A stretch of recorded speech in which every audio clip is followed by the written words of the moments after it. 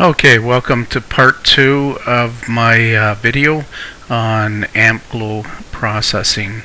I opened up a 20-second AmpGlow. This is what we did earlier. We captured 3 frames of 20 seconds, so it's stacked at 3. So now we're going to turn this into an AmpGlow mask, and this is the way we do it. Sorry for my screen, it's a little small, so I'm going to have to go side to side, up and down. So I open the image, the 20-second AmpGlow mask, and what we're going to do first is we're going to click image, we're going to go to mode, and we're going to convert this to a grayscale. We don't want any color at all in this image. Okay, so we converted it to a grayscale, and what we're going to do is we're just going to drop this down to here and duplicate the layer mask so we have a background copy. Just in case any mistakes are made, we can just delete this copy and start over. So I just made this to fit the screen. So what I'm going to do now is I'm going to grab the clone tool, and we're going to clone all these hot and warm pixels out. So we're going to right click and choose a diameter. Let's use, say, about 30 should be fine. Around 30, give or take a pixel, and we're going to hold the Alt button and click. This is, by the way, Photoshop CS3. You can use Photoshop, any Photoshop CS, and Photoshop Elements or PaintShop Pro by Corel. So anyways, what I'm going to do is we want to clone, get rid of all these pixels. So we're going to hold the Alt and go close to it, and I'm just going to click on here. And it's a little lagging because I'm using the home computer from outside. We're gonna try and get rid of these, and we're gonna click as close as possible just so we can get the noise side by side to it, and we don't have to click on every one, but when we go to a different position quite far, we should click on it. And see, we just created one there, so we'll get rid of that. Go up there and get rid of that one, and we're going to go right about here and put the outer edge, I guess, on there and try and get rid of that.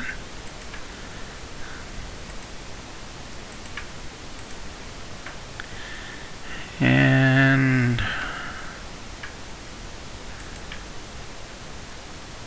get rid of rid of as many as we can, because if we don't, they'll end up being dark spots on our image, dark specks, when we're using the dark subtract mask.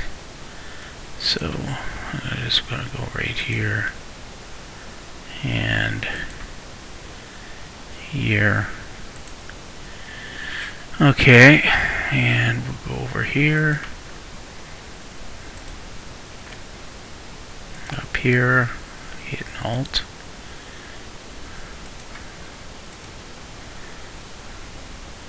down a little bit away from the lines. Now that's small and it's in the line there, so what we should do is we should make it around 9. So we're going to put it right beside, try to keep the pattern similar,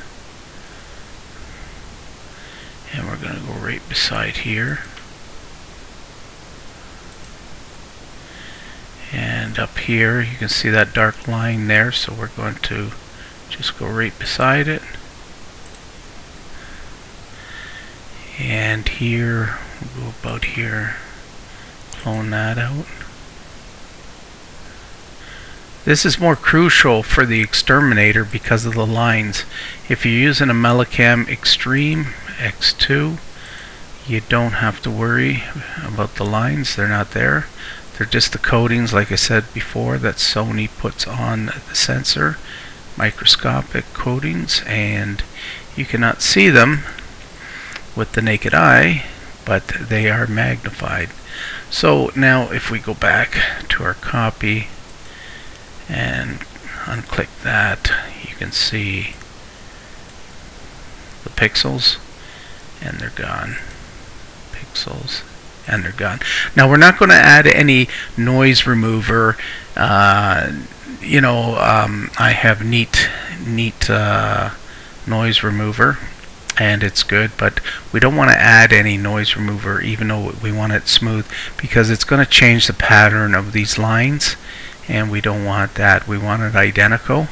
So what we're going to do now is we're going to use levels. Now you can see this peak I was talking about earlier on video part 1. We had that gap, and I said we're not going to use the black point on the histogram to lower it.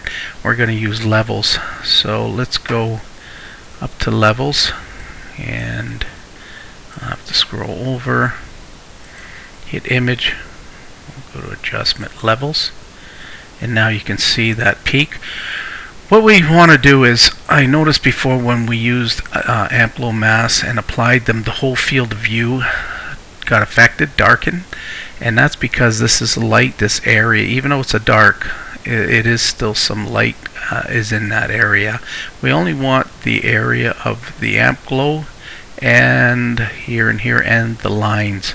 So we're going to take our black point here in the histogram, and we're going to raise it up just in front of the peak, close to about there, which is at 54.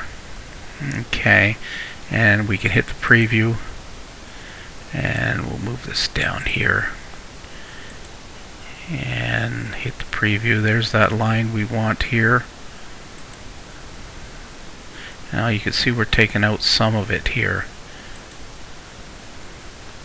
So let me just put in this at 52.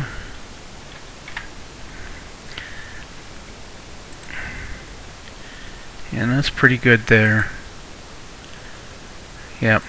So that's not too bad there. So we're going to say OK. And what we're going to do is we're going to flatten the two layers. We're going to merge them together. We want these two layers to be flattened out.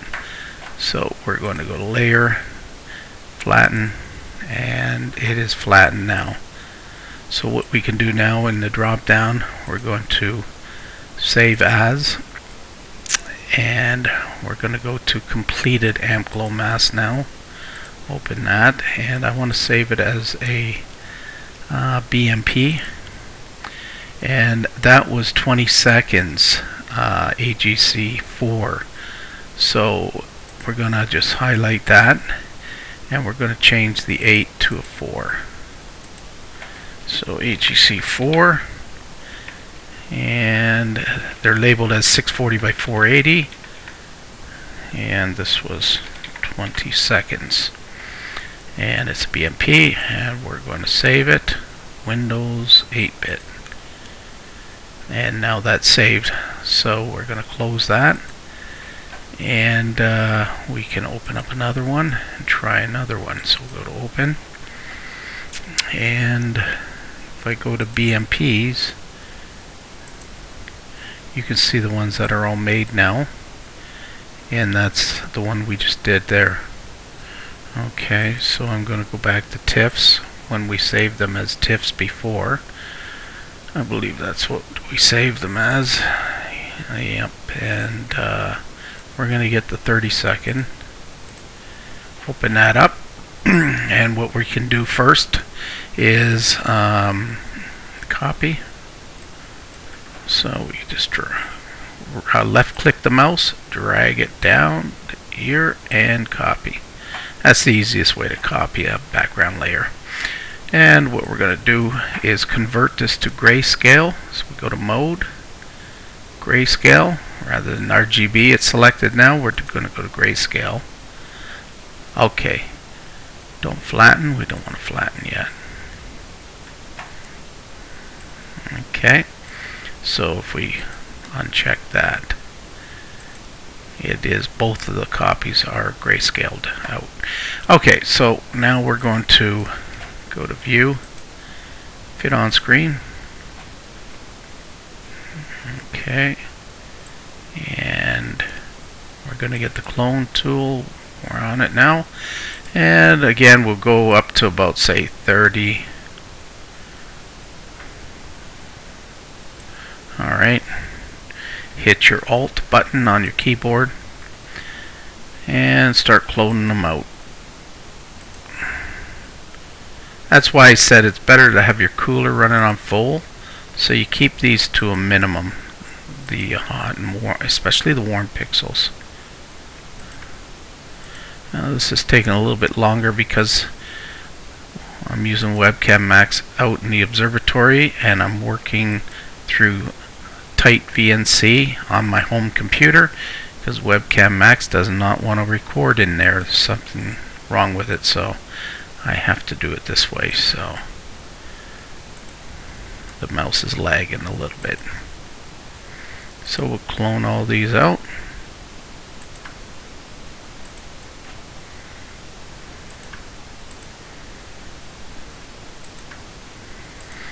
Okay, and you could go large like this. Usually I go at 30 because if you have 2 or 3 together, you can clone them out at the same time. Oh, we don't want that.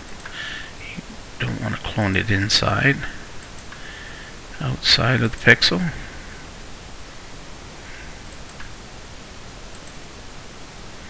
And go there, just on the outside area. As I said, once you make these masks, you don't have to do it again unless you buy a new camera. If you buy a new camera, then you will have to. Now, once the pixels, hot and warm pixels, are in the amp glow region or the lines, you have to decrease the clone tool. I like number 9, and we're going to go right beside it pretty well and hit Alt and clone them out. See, we want to try and keep this line. There we go, without changing it too much. If you find the clone tool doesn't work sometimes, if it leaves dark spots, changes the pattern, you can use the healing tool right here. But I find the clone tool works. Do not use the dust and scratch filter, even though with one click of the button it will get rid of all the warm and hot pixels at once. You don't want to change the pattern, as I said, of the amp glow and the lines, especially the lines. You might be able to use the dusk and scratch filter if you have a Pro or an Extreme or X2, but anything to deal with these lines, you have to keep it perfect. So we'll go here, and you notice how I'm going close, trying to keep the pattern the same. Okay, so if I show you again, turn that off, you can see the pixels showing up, and there they go. So what we're going to do is we're going to get the level tool. Oh, the mouse is lagging. Okay, and we're going to open levels, and again we're going to drag that. That was 52, so we can pretty well almost use the same number. 52 should work okay. It's like our histogram when we were taking them. The histogram, as the exposures get longer, it doesn't really change too much. So if I uncheck that, you can see we get rid of all that glow here where we don't want to affect. That way we won't make changes. So I'm going to say OK, and we're going to flatten the image. So now it is flattened, and we're going to save it. And we're going to go BMP, and we'll pick that one since it's AGC4, and we'll just change the 20 to a 30.